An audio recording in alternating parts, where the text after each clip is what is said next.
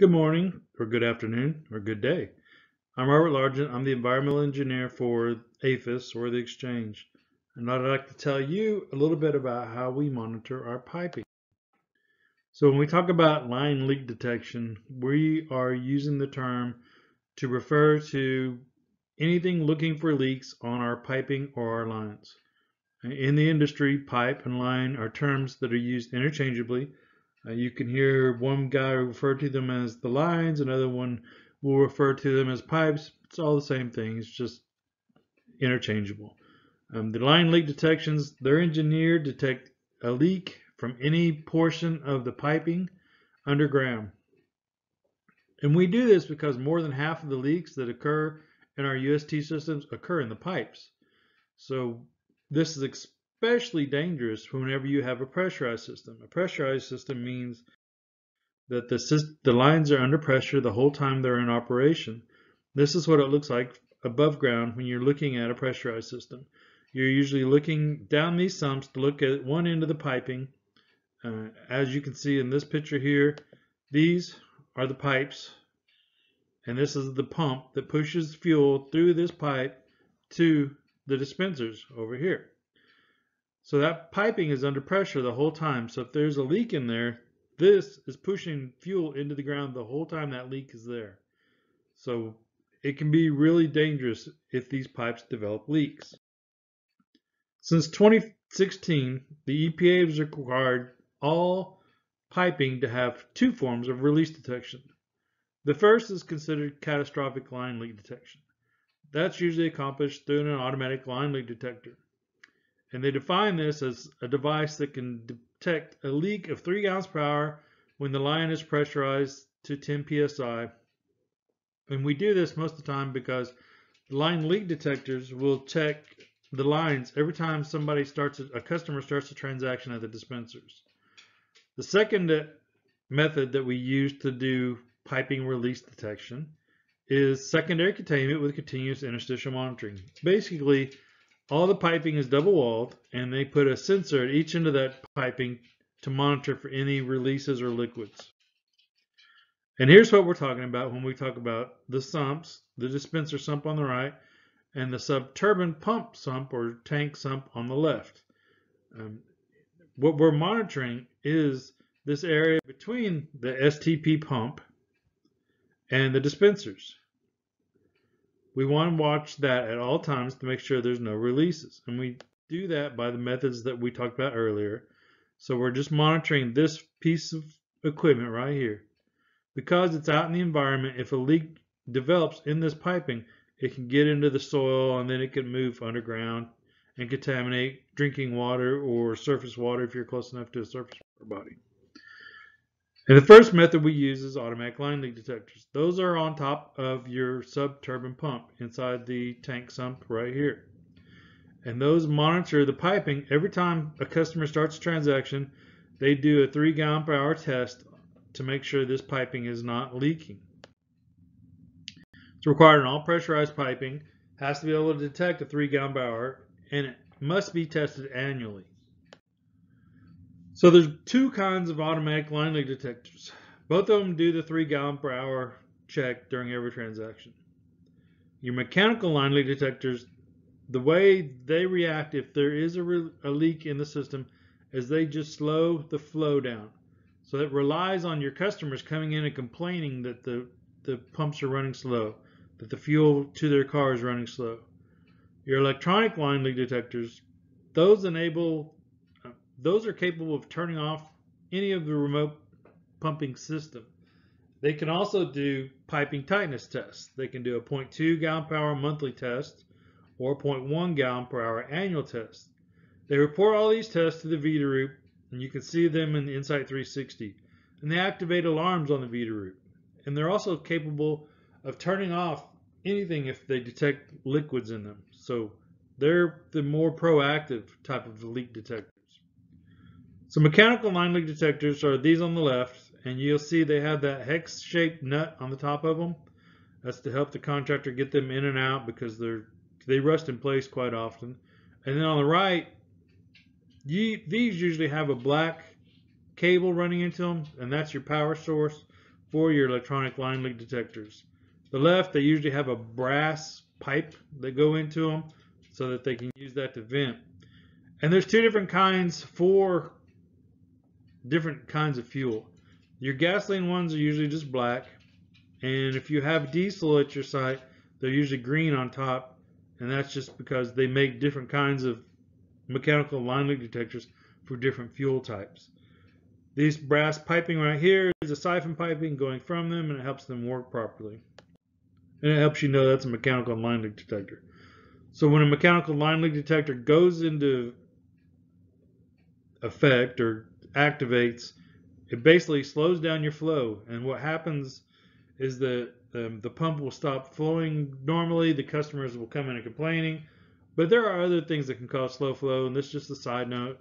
If you have slow flow at your dispensers, it can be your line leak detector, it could be a nozzle, it could be a fuel filter is clogged, it could also be your delivery driver may have dropped a rag down there, and you may have a rag in your sub-turbine pump.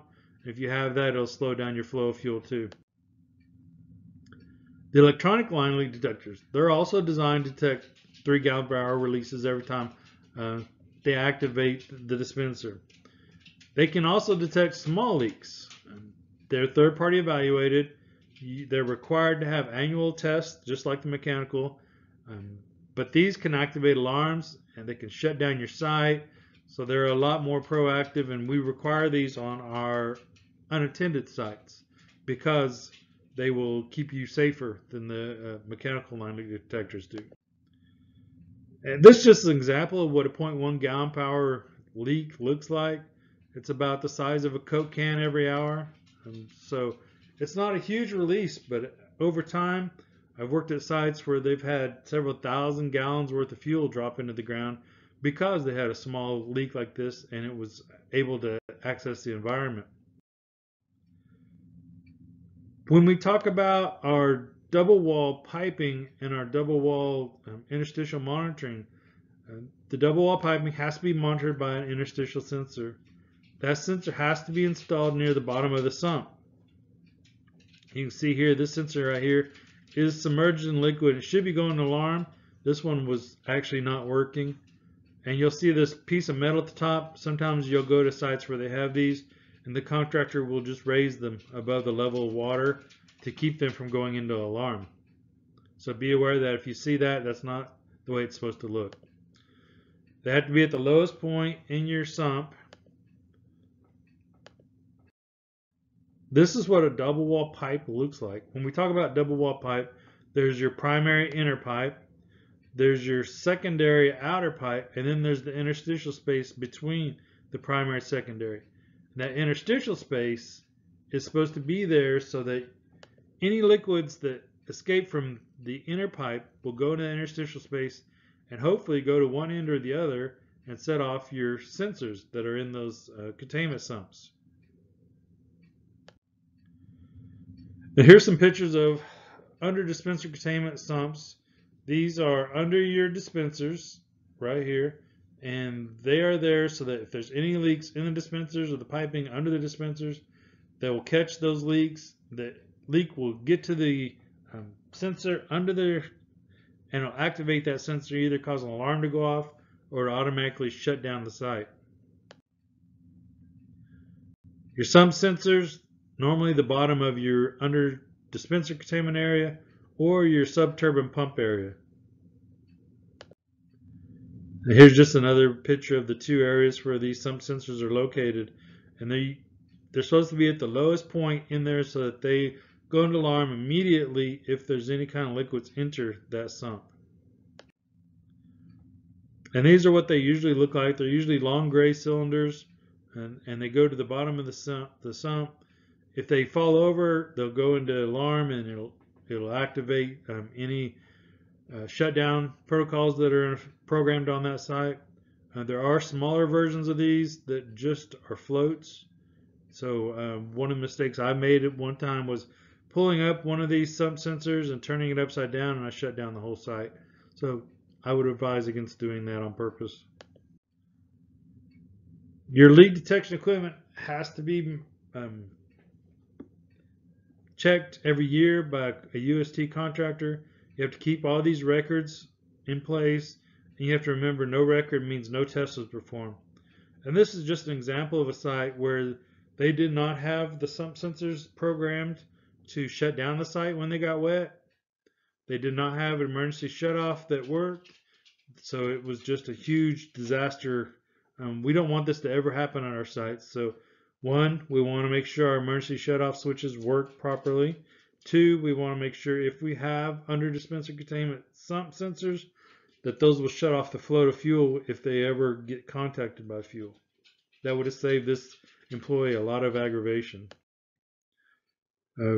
Our sites are monitored by Veeder-Roots. Veeder-Roots are just a brand of automatic tank gauge. We upgraded all our sites in 2015 so that they have these Veeder-Root 450 pluses, except for California, and these are all remotely monitored by Veeder-Root for any alarms or complaints.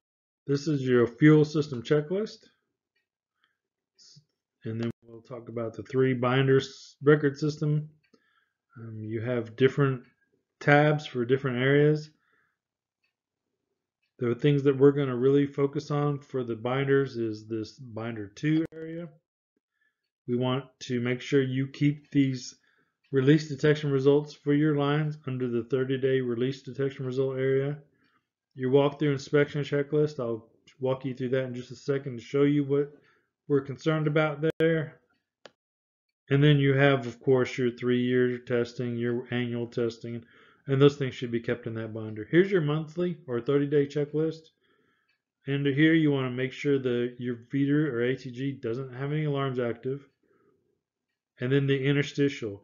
We want you to print out the compliance report from Insight 360, put it in binder number 2, and make sure it satisfies all the requirements to be in compliance. Here's Insight 360, and this is what it looks like when you get into Insight 360. You'll see the volume of fuel in your tanks, the ullage, that's how much free space is in your tanks or space that doesn't have any fuel. If you have any water in your tanks, it'll come up here. The temperature of the fuel in your tanks, and then any alarms that are active. What you're going to click on is this compliance area. You can either click on the compliance area or go down to reports and click compliance. Either way will get you to the same place. You click on this bottom right tab once you get the compliance reports to open, and on my computer they usually open within 9 to about a minute, anywhere from 15 seconds to a minute, so they can take a while sometimes. So you have to be patient, and they seem to work best in Chrome. Your compliance site details, you want to make sure you're in the right month, the right 30-day window that you're trying to document. We're not really going to focus on tanks in this one. I've done tanks before. You guys should be aware of what all that means. Now this is the lines area. So we're going to talk a little bit about 0.2 gallon power reports, the 0.1 gallon power reports, and the sensor normal reports from your dispensers and your STPs. First, you want to make sure if you have electronic line leak detectors, this is just electronic line leak detectors. This won't show up if you have mechanical line leak detectors or don't have any. If you have ASTs, you may not have line leak detectors at all. All you need is a pass result. For each one of these 0.2 gallon power, these are monthly tests, so you should have a pass for each one of these. For your 0.1 test, these are annual tests, so you can see when the test was last done, and you just need another pass for these. When we get down to the sensor reports, we're going to look at the dispenser sumps first. So if you have dispenser 1 through 12, first off, make sure all your dispensers are showing up in this report. I've gone to look at a couple sites and they were missing a dispenser. If you're missing a dispenser and you try to show this to a regulator, they will write you up for that issue.